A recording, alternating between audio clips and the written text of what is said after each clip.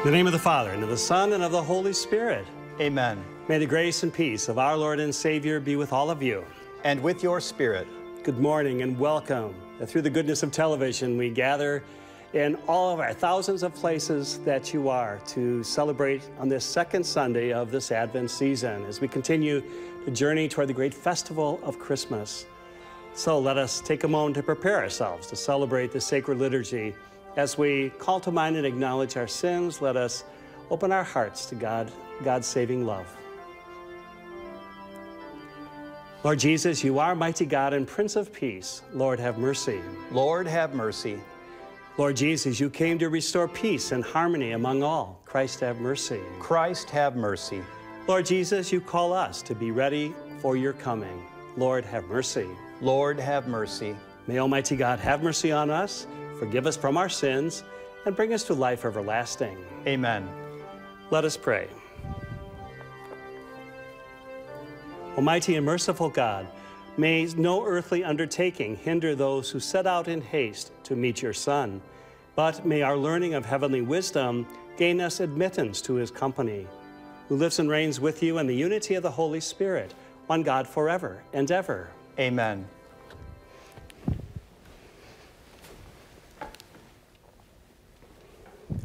A reading from the book of the prophet Isaiah. On that day a shoot shall sprout from the stump of Jesse, and from his roots a bud shall blossom. The Spirit of the Lord shall rest upon him, a spirit of wisdom and of understanding, a spirit of counsel and of strength, a spirit of knowledge and of fear of the Lord. And his delight shall be the fear of the Lord. Not by appearance shall he judge, nor by hearsay shall he decide. But he shall judge the poor with justice, and decide aright for the land's afflicted. He shall strike the ruthless with the rod of his mouth, and with the breath of his lips he shall slay the wicked. Justice shall be the band around his waist, and faithfulness a belt upon his hips. Then the wolf shall be a guest of the lamb, and the leopard shall lie down with the kid. The calf and the young lion shall browse together, with a little child to guide them. The cow and the bear shall be neighbors. Together their young shall rest. The lion shall eat hay like the ox. The baby shall play by the cobra's den, and the child lay his hand on the adder's lair. There shall be no harm or ruin on all of my holy mountain, for the earth shall be filled with the knowledge of the Lord, as water covers the sea. On that day the root of Jesse, set up as a signal for the nations, the Gentiles shall seek out, for his dwelling shall be glorious. The word of the Lord. Thanks be to God. Justice shall flourish in his time, and fullness of peace forever. Justice shall flourish in his time, and fullness of peace forever. O God, with your judgment endow the king, and with your justice the king's son. He shall govern your people with justice, and your afflicted ones with judgment. Justice shall flourish in his time, and fullness of peace forever. Justice shall flower in his days, and profound peace till the moon be no more. May he rule from sea to sea, and from the river to the ends of the earth. Justice shall flourish in his time, and fullness of peace forever. For he shall rescue the poor when he cries out, and the afflicted when he has no one to help him. He shall have pity for the lowly and the poor. The lives of the poor he shall save. Justice shall flourish in his time, and fullness of peace forever. May his name be blessed forever. As long as the sun, his name shall remain. In him shall all the tribes of the earth be blessed. All the nations shall proclaim his happiness. Justice shall flourish in his time, and fullness of peace forever. A reading from the letter of St. Paul to the Romans. Brothers and sisters, whatever was written previously was written for our instruction, that by endurance and by the encouragement of the Scriptures, we might have hope. May the God of endurance and encouragement grant you to think in harmony with one another, in keeping with Christ Jesus, that with one accord you may with one voice glorify the God and Father of our Lord Jesus Christ. Welcome one another then, as Christ welcomed you for the glory of God. For I say that Christ became a minister of the circumcised to show God's truthfulness, to confirm the promises to the patriarchs, but so that the Gentiles might glorify God for his mercy, as it is written, "Therefore I will praise you among the Gentiles and sing praises to your name." The word of the Lord. Thanks be to God. Hallelujah, hallelujah, hallelujah. Hallelujah, hallelujah, hallelujah. Prepare the way of the Lord, make straight his paths. All flesh shall see the salvation of God. Hallelujah, hallelujah, hallelujah. The Lord be with you. And with your spirit. A reading from the Holy Gospel according to Matthew. Glory to you, O Lord. John the Baptist appeared, preaching in the desert of Judea and saying, "Repent, for the kingdom of heaven is at hand." It was of him that the prophet Isaiah had spoken when he said, "A voice of one crying out in the desert, prepare the way of the Lord, make straight his paths." John wore clothing made of camel's hair and had a leather belt around his waist. His food was locusts and wild honey.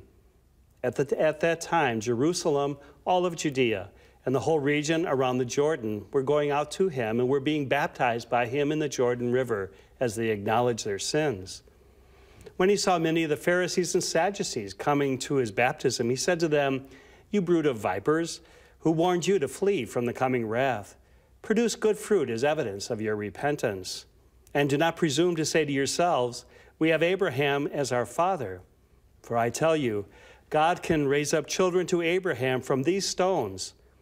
Even now, the axe lies at the root of the trees. Therefore, every tree that does not bear good fruit will be cut down and thrown into the fire. I am baptizing you with water for repentance, but the one who is coming after me is mightier than I. I am not worthy to even carry his sandals. He will baptize you with the Holy Spirit and fire. His winnowing fan is in his hand. He will clear his threshing floor and gather his wheat into his barn, but the chaff he will burn with unquenchable fire." The Gospel of the Lord.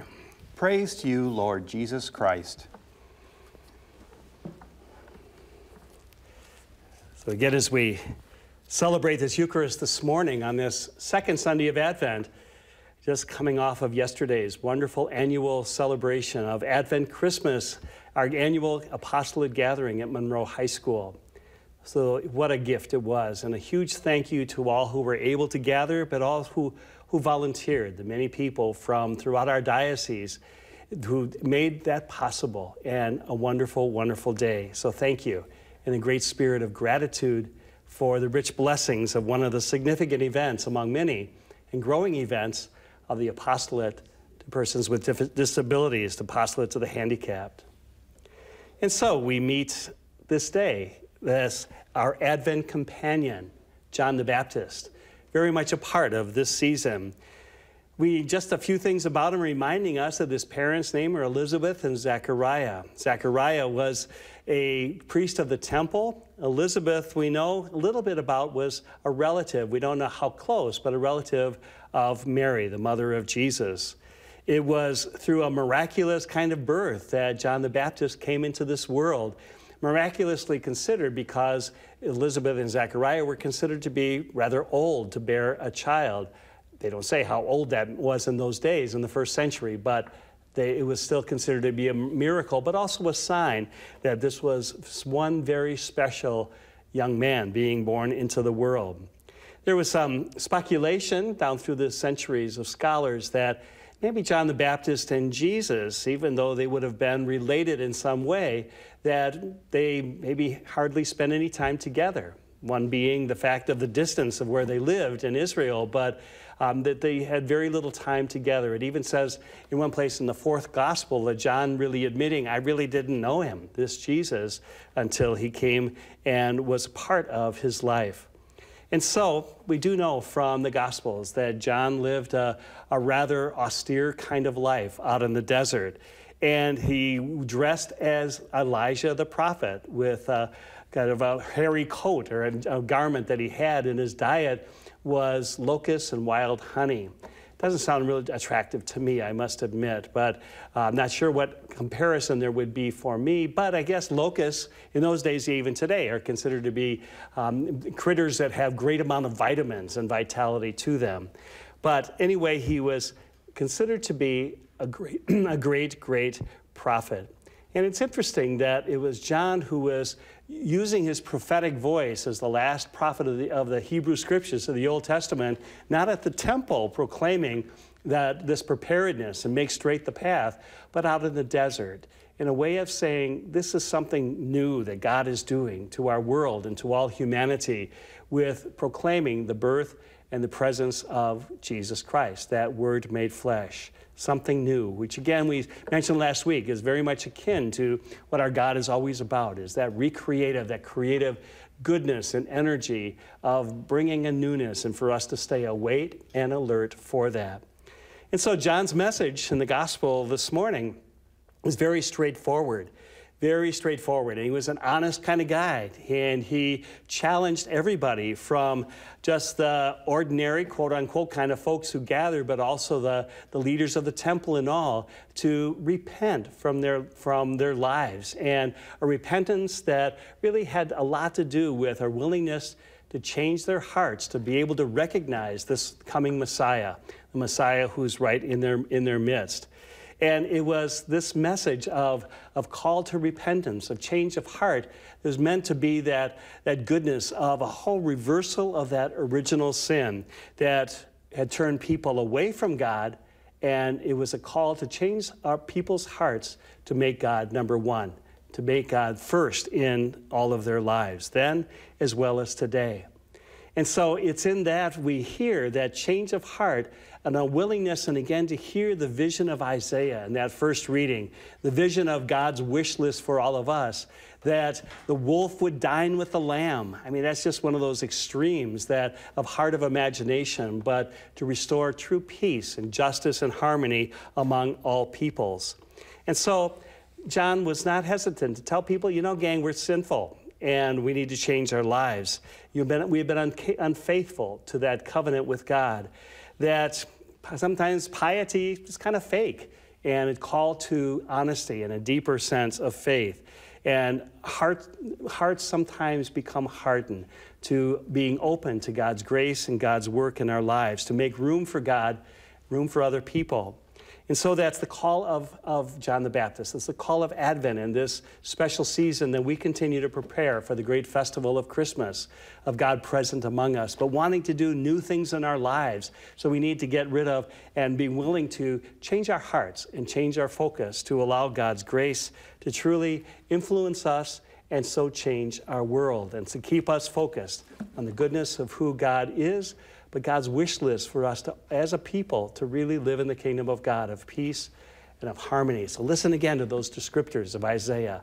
That's the hope and the goodness that we hang on to each and every day.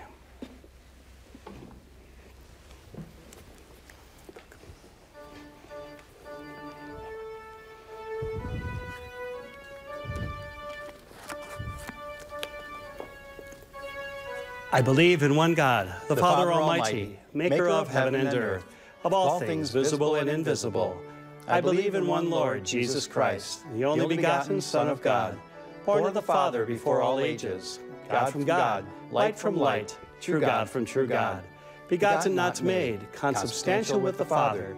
Through him all things were made. For us men and for our salvation, he came down from heaven, and by the Holy Spirit was incarnate of the Virgin Mary, and became man. For our sake he was crucified under Pontius Pilate. He suffered death and was buried. and rose again on the third day in accordance with the Scriptures. He ascended into heaven and is seated at the right hand of the Father. He will come again in glory to judge the living and the dead, and his kingdom will have no end. I believe in the Holy Spirit, the Lord, the giver of life, who proceeds from the Father and the Son, who with the Father and the Son is adored and glorified, who has spoken through the prophets. I believe in one holy, Catholic, and Apostolic Church. I confess one baptism for the forgiveness of sins, and I look forward to the resurrection of the dead and the life of the world to come. Amen. As we prepare for Jesus coming to us, we pray for our needs and those of the whole world. That we may be heralds and examples to everyone of the beauty and goodness and the truth of the gospel as we prepare the way of the Lord this Advent season, we pray to the Lord. Lord, hear our prayer. For Pope Francis, Bishop Morlino, and the ministers of all faith communities, may they prepare the hearts of all peoples around the world for the coming of its Savior, Jesus Christ. We pray to the Lord. Lord, hear our prayer. For all leaders of local, state, national, and world communities, may they work towards peace, justice for all, and care for the neediest. We pray to the Lord. Lord, hear our prayer. In thanksgiving for the Apostolate's Advent Christmas celebration yesterday at Monroe High School, may the Lord especially bless the volunteers and caregivers who made the day possible. We pray to the Lord. Lord, hear our prayer. That God will bless all persons with disabilities and all who suffer in any way, and may they be assured that the Lord loves them and understands their challenges of life. We pray to the Lord. Lord, hear our prayer.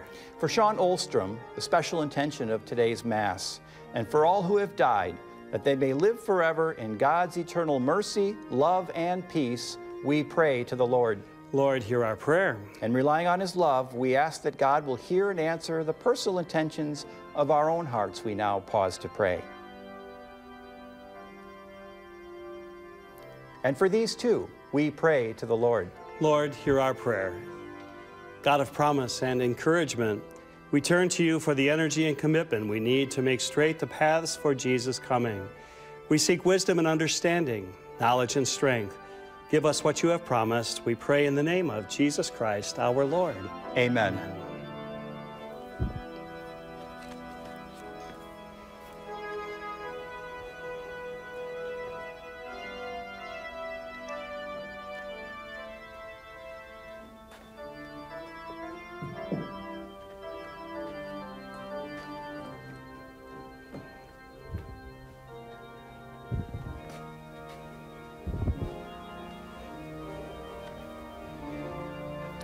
Blessed are you, Lord God of all creation, for through your goodness we have received the bread we offer you, fruit of the earth and work of human hands.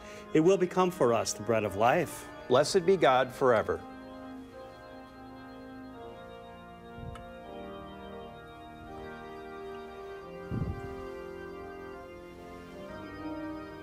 By the mystery of this water and wine may we come to share in the divinity of Christ, who humbled himself to share in our humanity. Blessed are you, Lord God of all creation, for through your goodness we have received the wine we offer you, fruit of the vine and work of human hands. It will become our spiritual drink. Blessed be God forever. Lord, wash away my iniquities and cleanse me from my sins.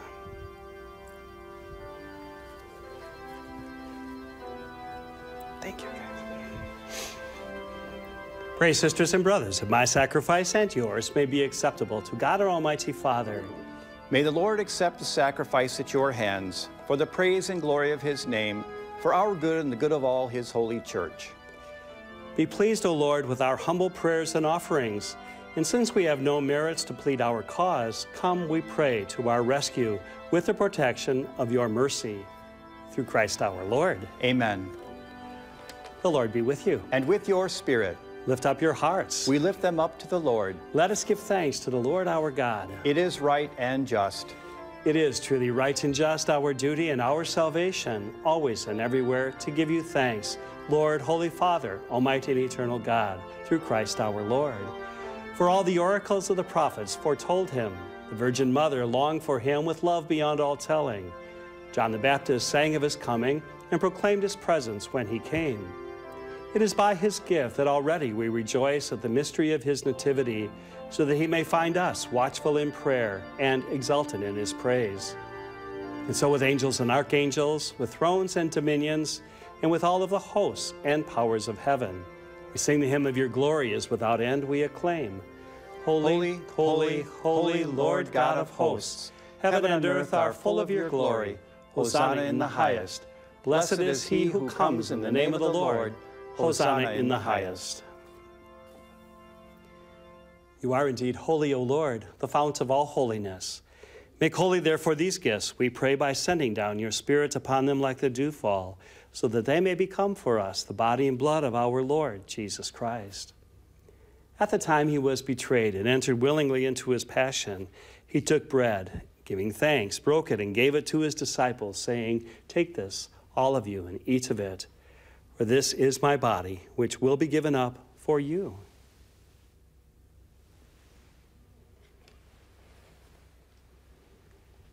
In a similar way, when supper was ended, he took the chalice, and once more giving thanks, he gave it to his disciples, saying, "Take this, all of you, and drink from it.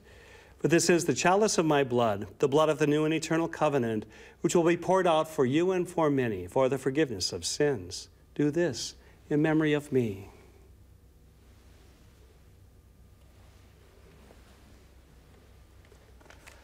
The mystery of faith. We profess your death, O Lord, and profess your resurrection until you come again.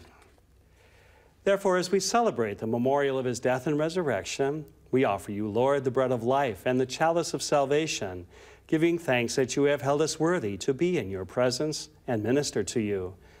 Humbly we pray that, partaking of the body and blood of Christ, we may be gathered into one by the Holy Spirit. Remember, Lord, your church spread throughout the world, and bring her to the fullness of charity, together with Francis, our Pope, and Robert, our Bishop, and all the clergy. Remember also our brothers and sisters who have fallen asleep in the hope of the resurrection, and all who have died in your mercy. Welcome them into the light of your face. Have mercy on us all, we pray, that with the Blessed Virgin Mary, Mother of God, Blessed Joseph, her spouse, with the blessed apostles and all the saints who have pleased you throughout the ages, we may merit to be co-heirs to eternal life, and may praise and glorify you through your Son, Jesus Christ. Through him, with him, and in him, O God, Almighty Father, in the unity of the Holy Spirit, all glory and honor is yours forever and ever. Amen. At our Savior's command, informed by divine teaching, we pray. Our Father, who art in heaven, hallowed be thy name. Thy kingdom come, thy will be done, on earth as it is in heaven. Give us this day our daily bread, and forgive us our trespasses, as we forgive those who trespass against us. And lead us not into temptation, but deliver us from evil. Deliver us, Lord, we pray, from every evil. Graciously grant peace in our days, that by the help of your mercy we may be always free from sin and safe from all distress, as we await the blessed hope and the coming of our Savior, Jesus Christ. For the kingdom, the power, and the glory are yours, now and forever. Lord Jesus Christ, who said to your apostles, "Peace I leave you, my peace I give you," look not on our sins, but on the faith of your church, and graciously grant her peace in unity in accordance with your will, who live and reign forever and ever. Amen. The peace of the Lord be with you always. And with your spirit. Thank you. Please minister the Lord's word of peace to those who may be near you. Peace be with you, Mark. And with your spirit. Thank you. Peace be with you, Anders. Thank you. Peace be with you, Jeremy. Lamb of God, you take away the sins of the world, have mercy on us. Lamb of God, you take away the sins of the world, have mercy on us. Lamb of God, you take away the sins of the world, grant us peace. Behold the Lamb of God. Behold him who takes away the sins of the world. Blessed are those called to the supper of the Lamb. Lord, I am not worthy that you should enter under my roof, but only say the word, and my soul shall be healed.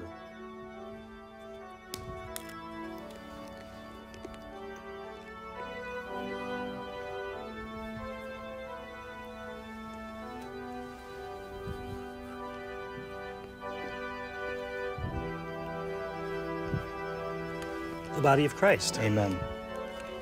The body of Christ. The body of Christ.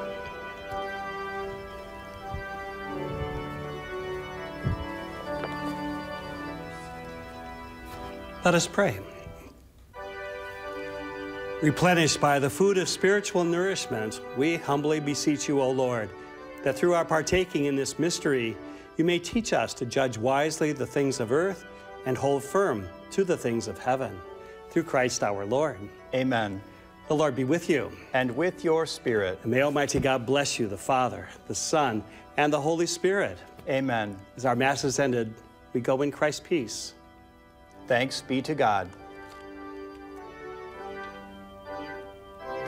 We thank Bishop Morlino and his brother priests, the nurses and caregivers, the cooks and drivers, the diocesan choir, the entertainers, and the volunteers who assisted in making the Advent Christmas party yesterday truly one of sharing in faith, food, fun, and fellowship. Most importantly, we thank those of you who were present for sharing your lives with us. As always, we appreciate the generosity of the owner, management, and staff of WISC TV, who make possible this liturgy of worship every Sunday morning at 7 a.m. right here on Channel 3 for persons with disabilities and all who are not able to gather for worship at their church. Monsignor Larry Bakke, the pastor of St. Clare of Assisi Parish in Monroe and our faithful director of the Apostolate to the Handicapped, was our presider of worship this morning. I am Mark Keisley of St. Maria Goretti Parish in Madison, and Jeremy Swatzak and Anders Clark of Our Lady Queen of Peace Parish in Madison were our acolytes. Our music ministry was provided by Sister Bernadette Prohaska of the Franciscan Sisters of Perpetual Adoration, a ministry that truly enhances our worship each week. Nancy Hollida interpreted the Mass for the deaf of our television faith community, and the Apostolate provided closed captioning. May you have a beautiful and blessed week, and during this Advent season, may you prepare the way of the Lord in your hearts and in your lives.